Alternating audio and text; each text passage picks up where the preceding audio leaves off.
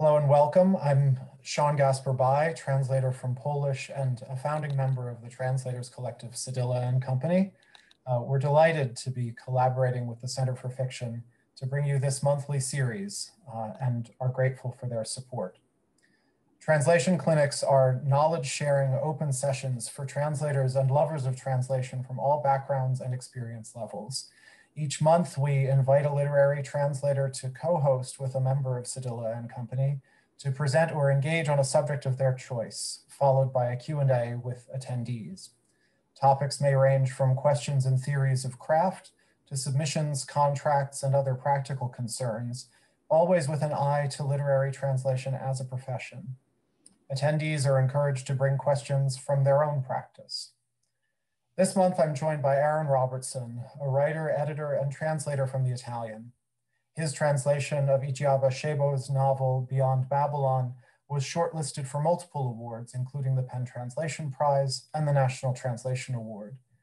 His writing has appeared in the New York Times, Detroit Metro Times, The Nation, Foreign Policy, N+1, and more. He is working on his first book, a nonfiction account of African-American utopian traditions. I'll be talking to Aaron about the present and future of translators collectives, how translators can effectively support one another in a challenging industry, and how this fits into the bigger picture of inclusion in translation and publishing. These sessions will be recorded and available for later viewing, and live captioning is available. You can click on the CC button at the bottom menu for various options. We invite you to turn your camera on if you like and settle in for the conversation, during which everyone except Aaron and myself will be muted. Please feel free to add comments and questions in the chat, which will be moderated by another member of Cedilla. Tonight we have Allison Markin-Powell, translator from Japanese. For the second half of the session, we'll open the conversation. If you're comfortable speaking on screen, raise your hand by clicking either at the bottom of the participants list or by using the reactions button. And you'll be invited to unmute your microphone and ask the question yourself. Or if you prefer for Allison to read your question, please send it privately to Cedilla in the chat. We'll try to get to all of them, but we apologize in advance if we run out of time. For those of us who are unable to attend our live events, we encourage you to email questions or comments before or after the sessions to translationclinics@centerforfiction.org. We hope to make these conversations ongoing to include viewers in as many time zones as possible. So with all that being said, let's get to it. Aaron, I think you wanted to start us out with a bit of a reading. Yes. Hi, everybody. Thank you for being here. So first, there may at some point the mail person might ring, like I have to run to my door and let them in. But besides that, there should be no interruptions. So I think a useful place to start is to read a short quotation from a new book that just came out. So Sarah Horowitz is, she's been a labor rights advocate for many years. And in 1995, she founded the Freelancers Union. And so she came out with a book on Tuesday called Mutualism. And it's mainly about kind of her vision of how mutual aid networks will be essential to like revitalizing the economy. But the prologue has, I think, a broader statement on a recent resurgence of mutual aid that I think will be helpful, like as we think about what we're talking about now. So I'll just read that to you now. So Horowitz writes, when I finished writing this book in the fall of 2020, I came to see that the mutualist instinct is alive and well. The explosion of mutual aid societies that let communities take care of their own during the worst days of the pandemic, the resurgence of an interest in the labor movement, the unprecedented size of the Black Lives Matter movement. At our time of greatest need, we looked to each other and we knew exactly what to do. We kept ourselves safe during the pandemic. We took to the streets to bring about the social change we wanted to see. we have changed the ways that we work, the ways that we earn a living, the ways that we get our most basic needs met. We've already been solving our own problems, and each of us has more agency in today's crisis than we think we do. So just wanted to start with that. Thank you, Aaron. I love that quote because I think it really situates what we're talking about in a much greater context. I'm sure some people in the audience will be wondering a little bit about the title of this event, like what even is a translators collective? Could you maybe tell us a little from your perspective, what are these things and why are they worth talking about? Yeah, so to give you all a sense of when I started, thinking about what this effort and what this initiative might look like, it really began last summer. I was back home in Michigan, and the protests were really, just starting. And I recall, like it was June 8th, 2020 was the day of solidarity, where more than 1,000, I think it was like more than 1,300 employees in the publishing industry, mostly junior staffers, created a day of action. And it was really encouraging to see people come together, like in a time where we're all extremely isolated. And I was feeling frustrated, and I didn't know where I wanted to place my energies, really. And so I think I was inspired by a lot of what a lot of the collectivist efforts like that we've seen already in the publishing world, like Kundiman, Kavikanam, Canto Mundo. There were these systems in place where you have publishing professionals of color who create spaces for themselves, to actually create a kind of roadmap for people who are new in the industry maybe, or even mid-career, who have felt kind of alienated by largely corporate models that in some cases tend to neglect their very individualized needs. And I was thinking, like we've seen a lot of really wonderful reforms, I think, like in the last few months. There have been some salary raises at certain publishing houses. There have been kind of senior hires.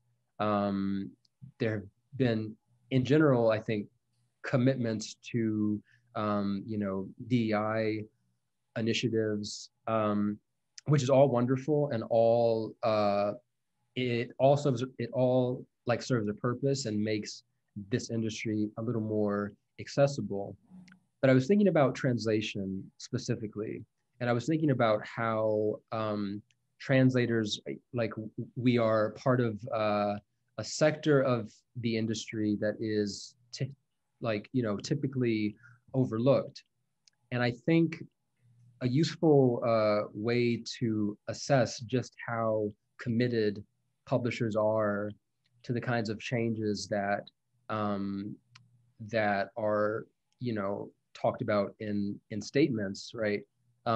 What kind of work are publishers willing to do with people who aren't even their employees, right? People who often are contractors. Are there movements to make this part of the industry more equitable? And so that is what got me thinking about what models can exist. How can we come together when we can't actually be together? And you're in the early stages now of setting up a collective of Black translators, isn't that right?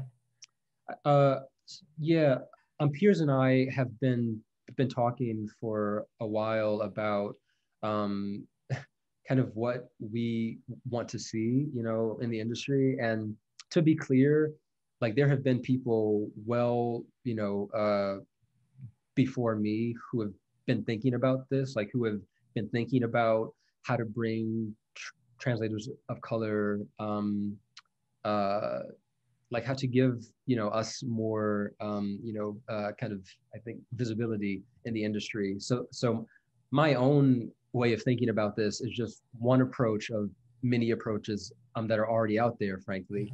And so I was trying to think of what I could bring to this and like what my peers could bring to it. And there's so much like desire to make translation a more equitable space. And a lot of the people I've been talking to, we haven't been in the industry for a very long time.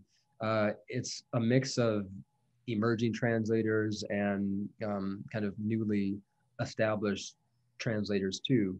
Um, I think this notion like that you have to be in the industry for years and years to actually make a substantive change, that that is false.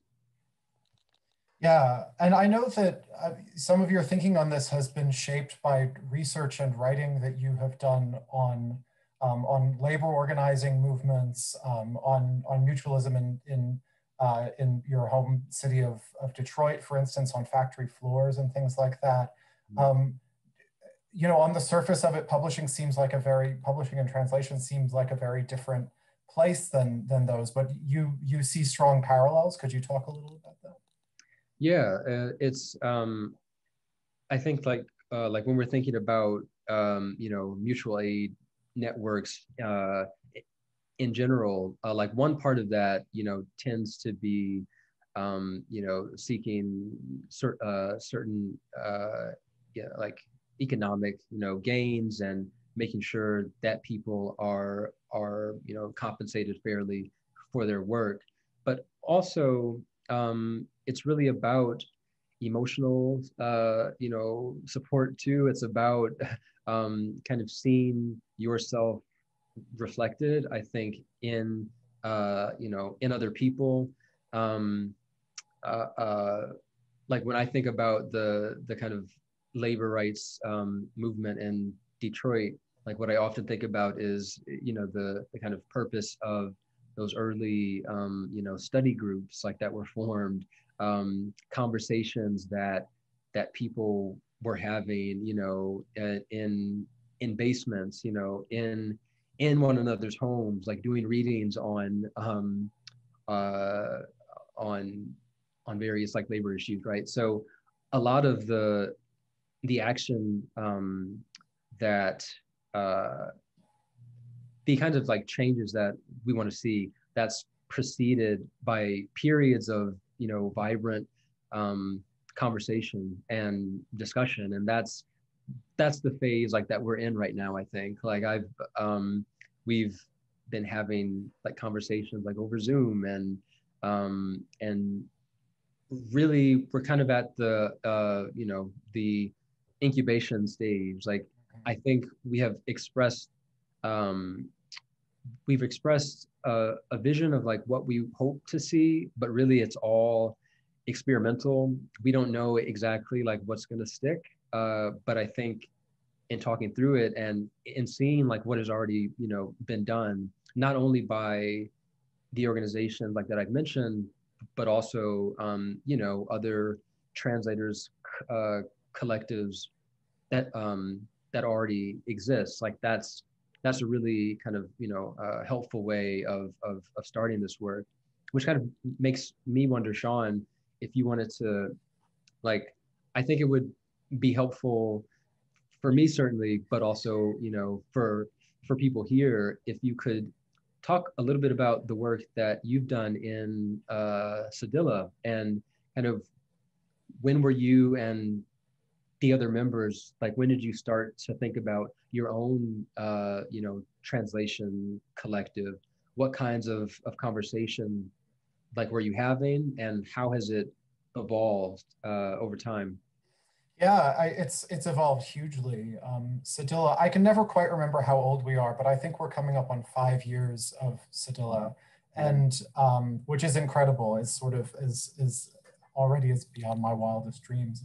Um, we, we, I think it's fair to say we first envisaged Cedilla really as a professional organization. We were modeled on cooperative agencies that I had heard about from acting friends in the UK. And the thought was, you know, could we have a group of translators in an organized way providing the support for one another that an agent normally provides for an author? Because we sort of saw this as a way that we could scale up our work and make it more economically sustainable. Where we've gone in the time since then, it has ended up being in, I think it's fair to say, in a very different direction. Particularly, I should say, since the start of the pandemic, I think. We have, we've become, we've always been aware that Cedilla is both kind of as I say, a professional organization and also a community in and of itself. And our members, I think, have grown very close. And that kind of community aspect and even a sort of pastoral care aspect has really come to the fore, I think, in the time since the pandemic. But also our status as translators have changed. At the beginning, Cedilla was very focused on getting our members more visibility and getting ourselves more work. And we're now much more established as translators, and though plenty of us still need more work and still need better pay and so on, I think most of us, it's fair to say, are in a much stronger position now. And I've often thought that one of the great things about these collective models, these horizontal sort of consensus-based models, is that they are so flexible. You know, we're living in such a dynamic industry at such a dynamic time that Cedilla's ability to be very close-knit and to be so responsive to its members' needs has really, I think, contributed to its longevity and its, what I would like to think is its effectiveness, you know. One question I have for you is, we spent a lot of time in Cedilla talking about sort of the structures of the publishing world, and did we want to be working inside those structures or outside them? Did we want to be trying to change them from within or tearing them down from the outside? And the relationship between the structures of the translation world and of publishing more generally, you know, you have this sort of like nested thing going on. We decided that we wanted to be on the inside, and we wanted to be seeing what change we could make from within, but we recognized the limits of that approach in certain senses. Is this something that you've been thinking about in terms of your own early thinking about a collective? Yeah, most certainly. Like it's, I think about the way, the kind of various points in my life where, you know, entering the publishing world was not a given. You know, like even the fact that I could stay in New York. So I moved here in 2018, but it must have been in 2017, like when I came here for an internship. I wouldn't have been able to do it like if I didn't have a partner at the time who lived here already, who like, and her you know, family kind of took me in, you know, for the summer. And I was thinking how precarious this all is. So I got to New York, which is the first step. And I had a broad awareness, I think, of like pathways into the industry. But that is largely because of, you know, the educational resources like that I had access to. And so I'm thinking through like all of the things that allowed me to actually be here, right? And then I think about how publishing is still, you know, very much like a kind of coastal, like it has its coastal hubs. Cost of living in New York, like as we all know, it's like it can be preventative, and like even publishing professionals of color who do an internship, say, right? They might like it a lot, but the cost of living makes it untenable, you know, to think about a way forward. And I had my own, you know, like dark night of the soul last year, I think. And so I I think about the importance of mentorship efforts and educational outreach is such an important part of, I think, retention. Uh, uh, well, like in publishing, it's important to show people who might be interested in translation or in other jobs in the industry that, like, yes, there are people here. There are people here who do the kind of work that you might want to do. And so one of the one of the things I would love to work on as part of this collective is to think about how do we actually create a long lasting pipeline into this industry. How do we actually like reach out to high schoolers, to people at HBCUs, to people who are in vibrant creative writing and language programs in places that are typically, I think, underserved, like by the publishing industry, because it's like it's like representation has its place, and it's great. It's great that hires are being made and that more books by authors of color are being published. But even like that number is still quite small. It's easy to make statements, but what happens when the protests die down and when people feel burnt out, when the statements stop coming out? That's that's why you need these, like, robust, like, mentorship efforts. You need to kind of form partnerships with literary organizations, like, that are already doing work with youth populations and youth groups. So that's something that we're talking about constantly, and like it's a very ambitious ambitious goal, but it's one that I think is essential to like this entire project. I'm fascinated by this, I have to say, because I totally agree with the emphasis on mentorship. I myself started as a translator because of a mentorship program. But I'm really struck by your focus on high school, on reaching people really early, because I think so much of the conversation I see is around MFA programs and university education. And I was curious, is there something in your own experience that led you to focus on high school? Is there something about is that what's informing this? Well, so in my like in my middle and high school, like there were Spanish language programs there, which in itself, again, is a privilege too, but I think in looking back, it would have been so nice if I had a sense of like of maybe how I could apply this in a creative way and not just kind of I'm taking a Spanish class, great, but like I'm a kid who is distracted and doesn't like really and maybe like this is just me, like these are my shortcomings, but um, I I think now about how amazing it would have been if someone from the publishing world like stopped by the class or talked.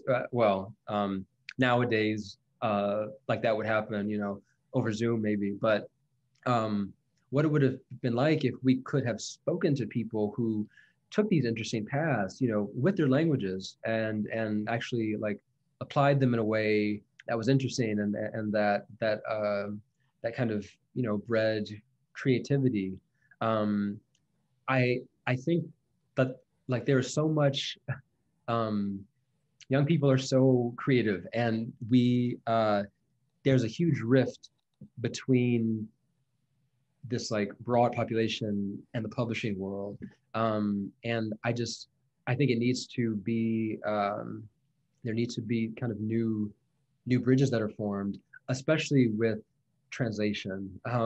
because we are such a relatively, I think, small community, I know that there's a lot of like desire to actually make sure that people know that translation like is something that you can do, like whether that is for a job, or if it's just like a passion that you want to cultivate during your life. Like there's so much kind of value to that, and thinking about also the merits of intercultural communication, and kind of it kind of fosters and encourages empathy. Like all of these skills that translation encourages need to kind of be explored more.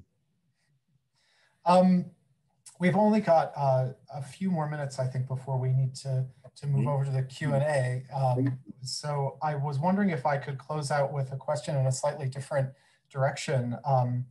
Last month we had a really wonderful discussion about the relationship between translation and writing. I am only a translator. I don't do my own writing, but I know that you are a writer, you're a journalist, you're an editor. And I was wondering if you could talk a little about how your translation practice relates to your other writing and artistic practices. How do you see them situated with one another? Yeah, it's funny because like I can't, at this point I can't really imagine my own writing life and my own kind of editing career without translation because translation like was my way into the industry. Translation has most certainly made me a better writer, but also it like when you realize how many stories are out there and how many stories still have not been told, and then you see things that are like you see the same stories being told and put out. It's like there's no excuse for this, frankly. There's so much out there, and I think that yeah, like I would say that my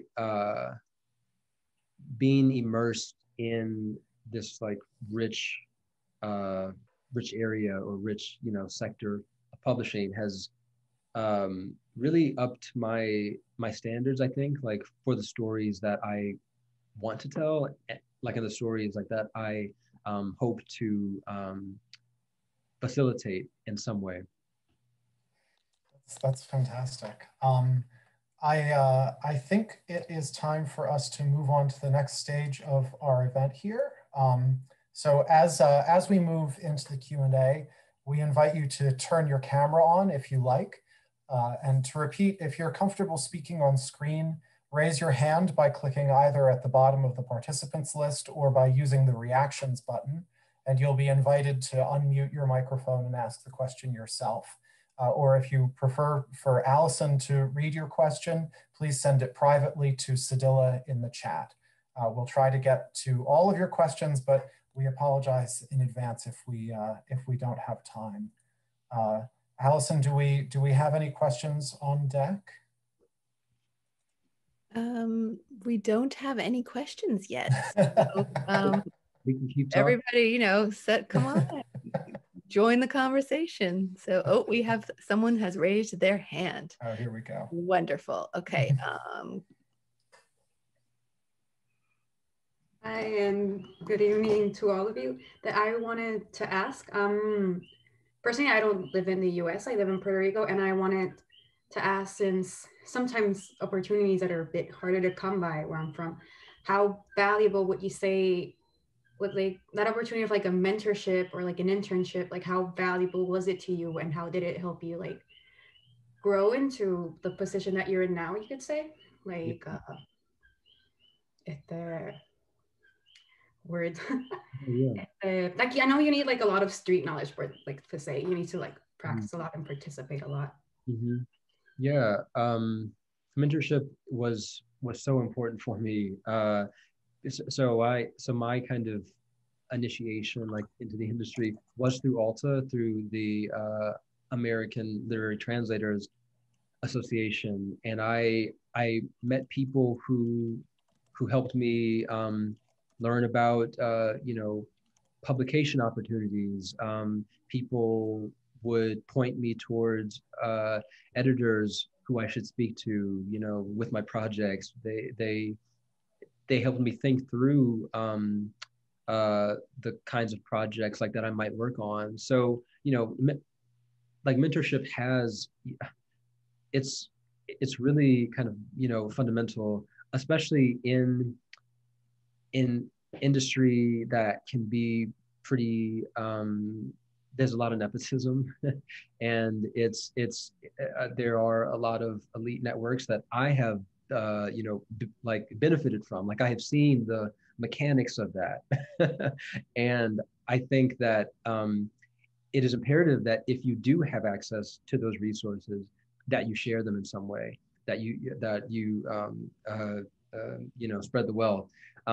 The challenge, one of many challenges, I think, is that ultimately, you know, especially for publishing employees of color too, that work of mentorship is often unpaid, it's voluntary, and like it is often, you know, justified, I think, like as a labor of love, like, which is fine. Like I love doing this kind of thing, but that should not be an excuse for publishers to just say, okay, well, we have this kind of cadre that is working like on these issues, so we don't actually have to, you know, put in that work.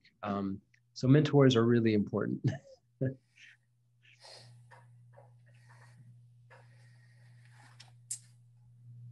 We don't have any other questions at the moment. So I know Aaron and Sean, you had lots to talk about.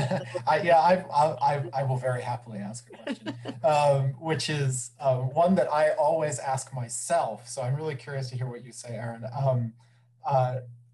We're talking about these huge issues here tonight. You know, we're talking about these gigantic structural issues, and I feel like when we're looking at addressing questions of structural inequality and structural racism and lack of access and so on. As somebody who's looking to address some of these problems, it can feel like everywhere you look there are more problems. Yeah. And right. So how do you pick and choose? How do you focus in on where you can make a difference? How do you do that targeting, knowing that you on your own can't fix all of this?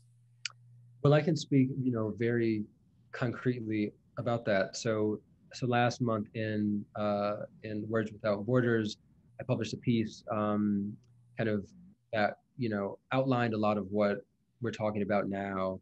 And I had hoped that people would read the piece and then reach out and kind of start conversations. And many people did, which was encouraging. So I've been in touch with, you know, editors at mostly, you know, indie presses and also literary magazines who have said, like, we are ready, like we are interested in supporting you and, you know, kind of being there for you, like when you're ready, which is great. I've had some wonderful conversations like with people who have experience in you know, fundraising, people who have run you know, like publishing incubators and all that stuff. So I'm kind of like in that phase where I'm just having really vibrant conversations with people who are thinking about, you know, similar issues. And really that's kind of where you start. There's no one map, you know, to this. It kind of depends on the people that make themselves available to you. And so if there are, you know, any publishers here, please reach out after me. Reach out, you know, after this conversation. But that's how it starts. And I think the way that I'm thinking about it, there are two major sides, like which I talked about, the educational part of this whole effort and the representational side, which starts with like learning what, where are all the Black translators? Like it's a question I've asked. I don't know the answer. I could not give you even a ballpark of the, the group of translators who are working now. And like that's unfortunate. I think that that there should be a kind of, centralized location where translators who are looking for each other, frankly, who want to know what other people are doing, the kind of work, that interests them. Like, where are they? My own focus is on Afro-Italian, literature and history.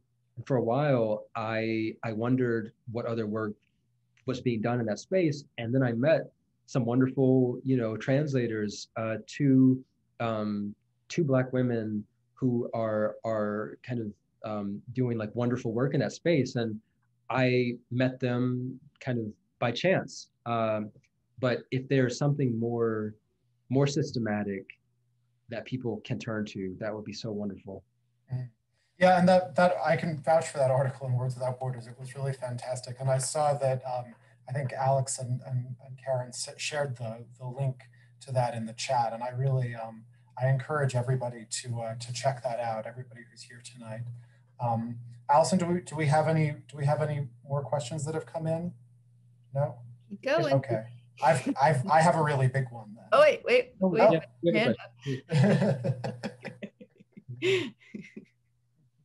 Yeah, going back to a bit on like the mentorship part, I was like able to find an internship over here, but it kind of fell through because of the pandemic. So I wanted to ask, like, what dynamic would you personally look for in an internship, or would you want from a mentor? Like, would it be like something more hands-on, or like what would you expect for something like that to be? So I am currently a part of this like informal mentorship group now, actually, where I am mentoring somebody, and that's just that we meet a couple times a month. We talk about, so we start like with a piece that the person wants to actually like translate. We'll work through the actual mechanics like of the piece, but then we talk more broadly about, okay, who should you get in touch with, right? Like what kinds of people do you need to be in touch with to ensure that you get published and that you start to build a network of people who know your name. It's visibility is a huge part of this.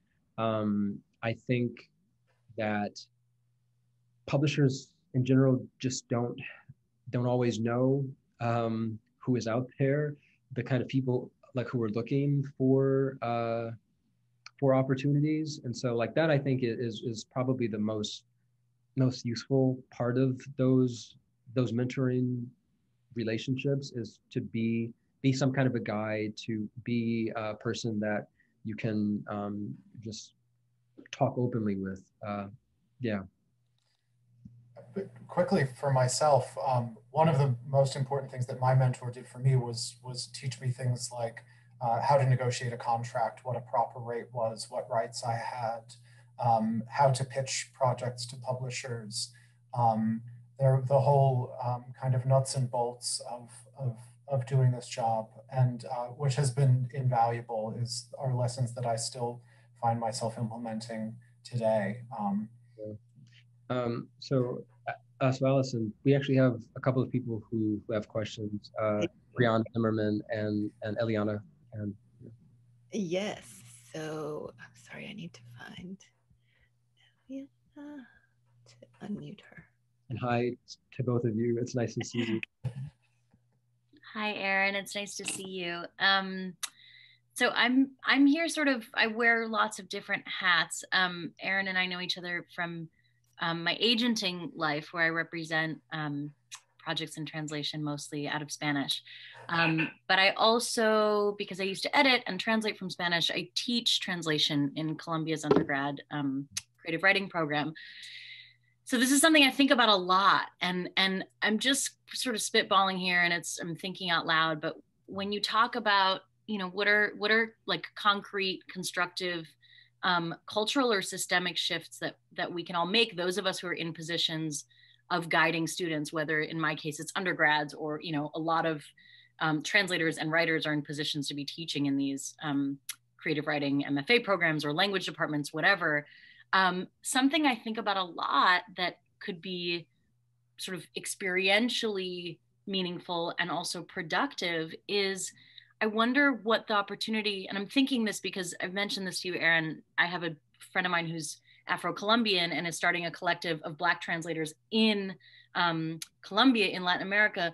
What are things we can do to start thinking about mentorships across like co-translating, right? I know that sometimes Susan Bernofsky in the MFA in the graduate program has students pair up sometimes with someone in the language of origin, right? So that there's also a cultural exchange happening. And, you know, when I get students in my undergraduate classes who are saying like, I'm a heritage speaker of Spanish, but like, I don't know where to start. What should I be reading?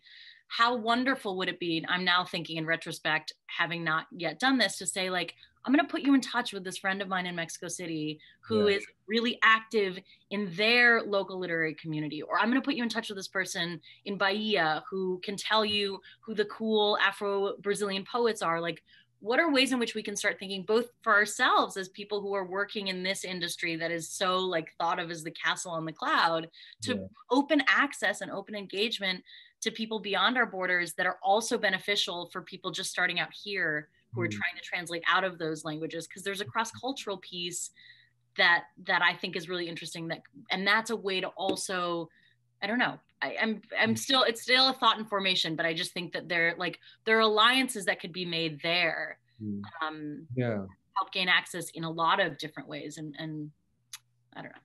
Yeah, totally. So I actually have a friend, like, and unfortunately I can't say much about their work, but I will like say his name, Aaron Coleman. He's a wonderful translator from Spanish. He's also from Michigan, so like, you know, we're close. But he is working on something really exciting that I think has the potential to really kind of be to serve as a kind of infrastructure for the kind of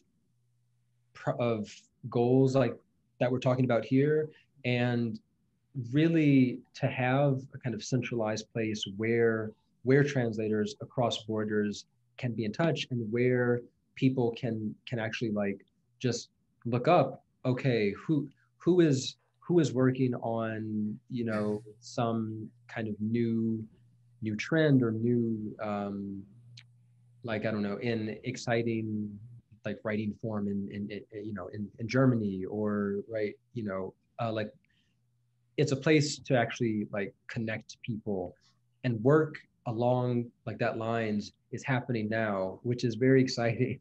So I can't wait for the day that like we can learn more about it and talk about it. But people have been thinking about that exact thing, and so I think it's only a matter of time before that kind of bridge is formed, which is very, very exciting. There was, I don't know if Brianna Zimmerman, she has a question. Brianna, okay, great.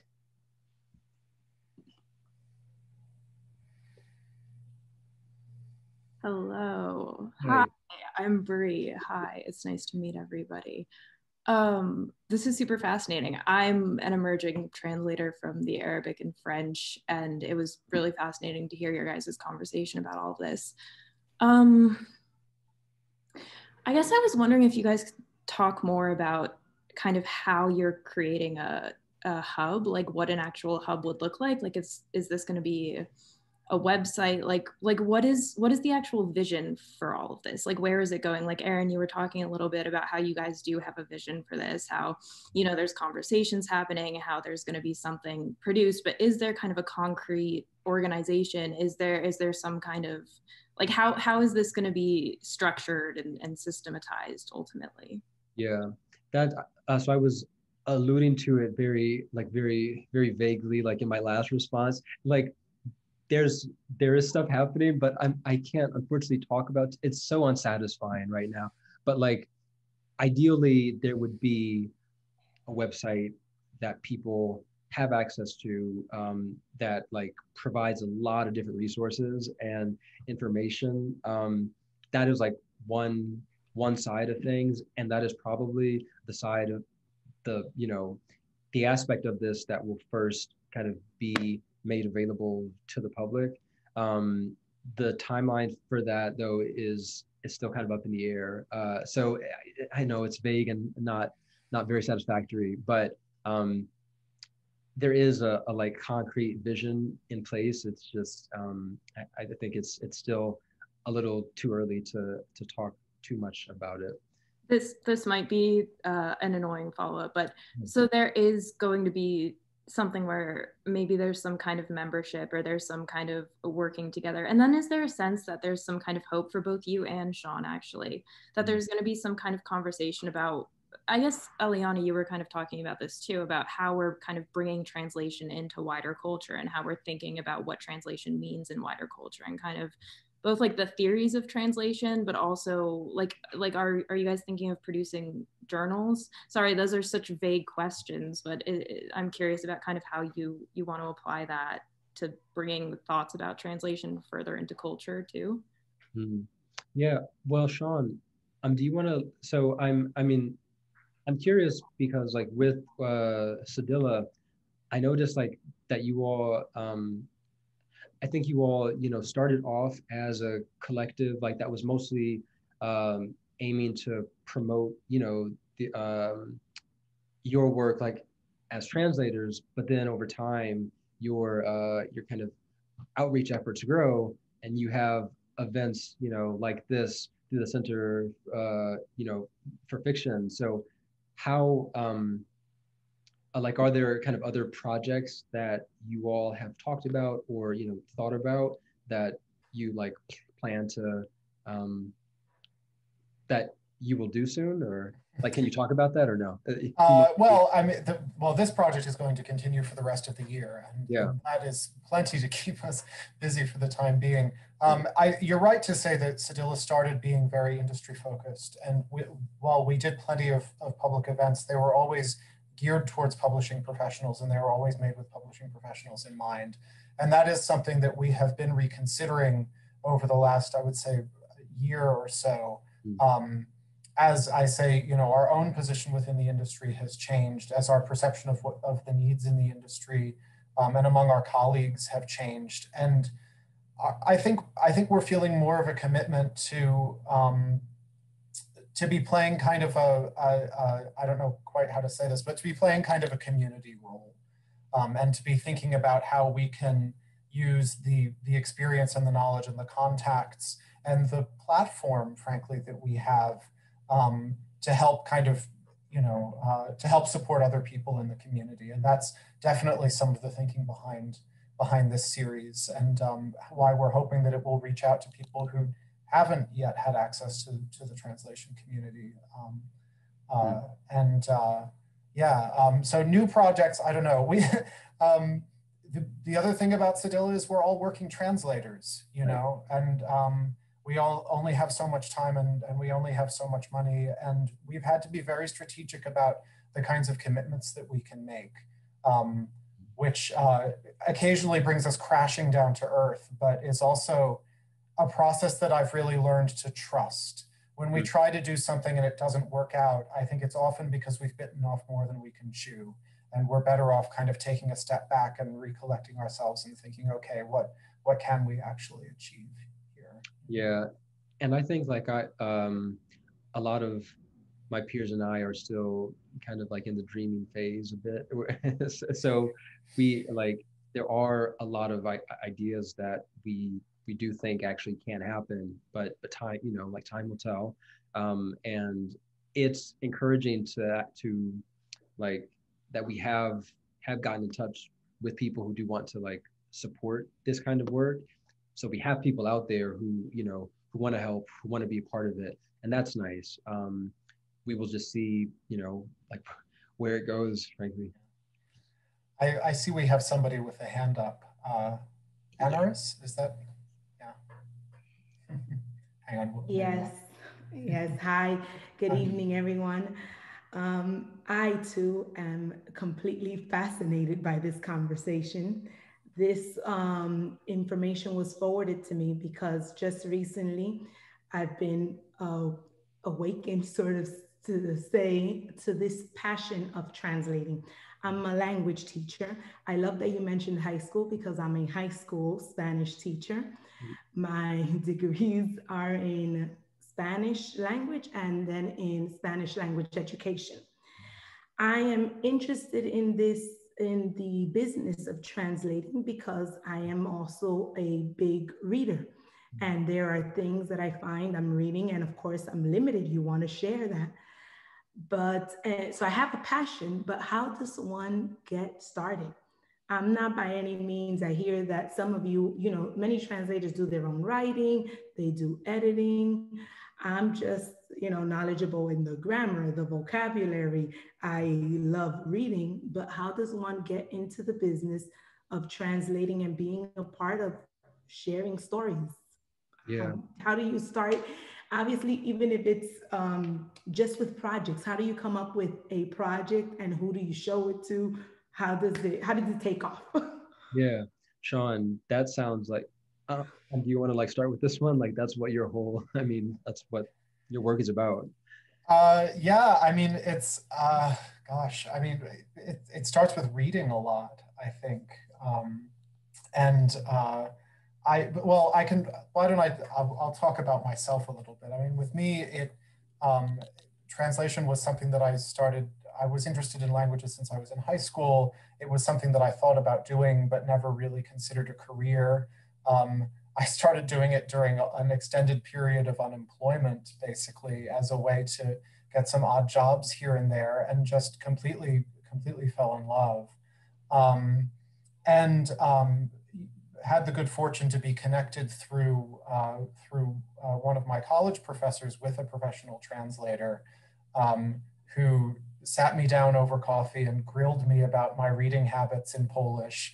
And we discovered we had some interests in common, and she lined me up with my first couple of assignments. And it's sort of gone from there. As I said, that mentorship relationship from the very beginning for me was really essential. And I realized that's something that not everyone has access to.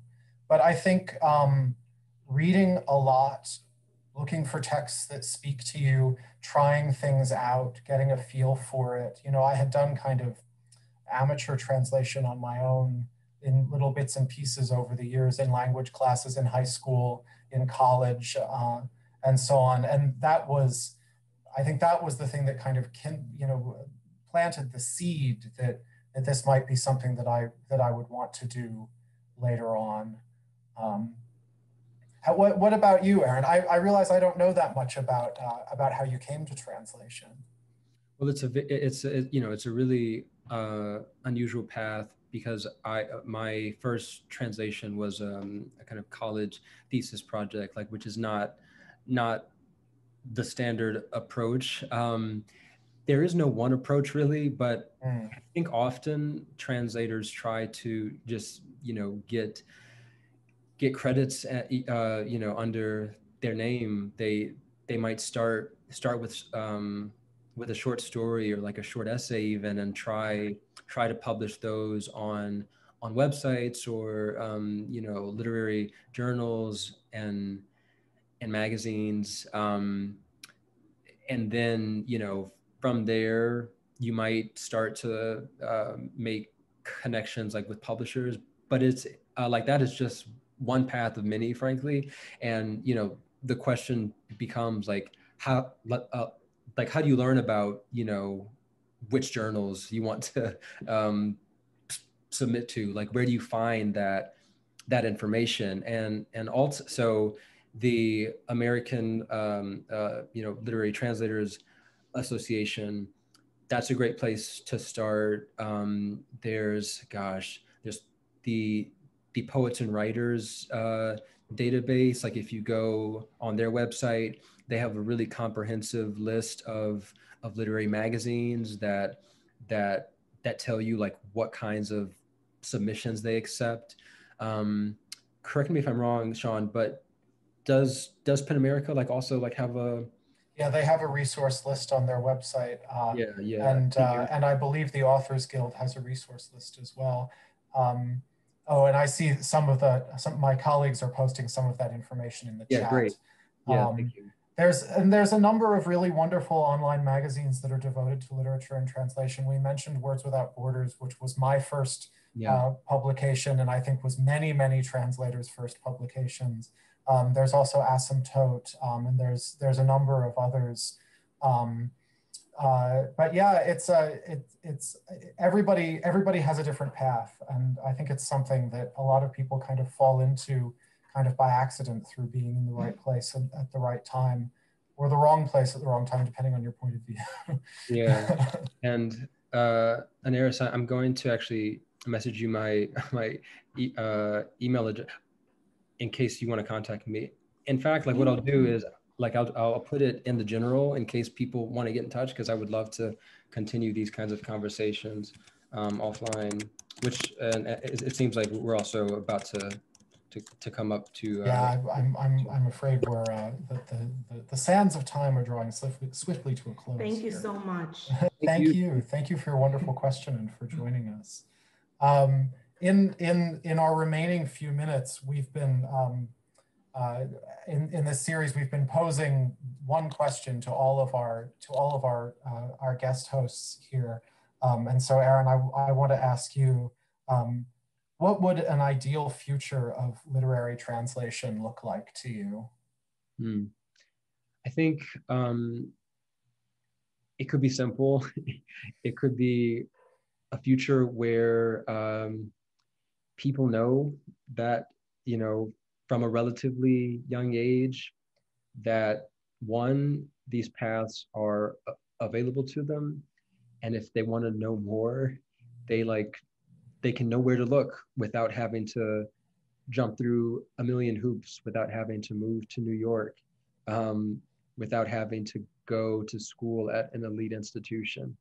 They can just go on Google and find the information they want. It sounds like it's simple, but it will make a world of difference once people know where to turn. Absolutely. I think that's a great thought to end on. And that's all the time we have for today. Thank you all so much for joining us. And thank you again to the Center for Fiction for hosting these clinics. And thank you, Aaron, for joining us tonight. Translation clinics will take place on the third Thursday of every month. Please sign up to be notified of upcoming events. Next month in March, Sora Kim Russell and Alex Zucker will be discussing translation as a collaborative art, asking where translation ends and co-translation begins. The registration link is in the chat and on the Center for Fiction's website. We look forward to seeing you all again soon. Please stay safe.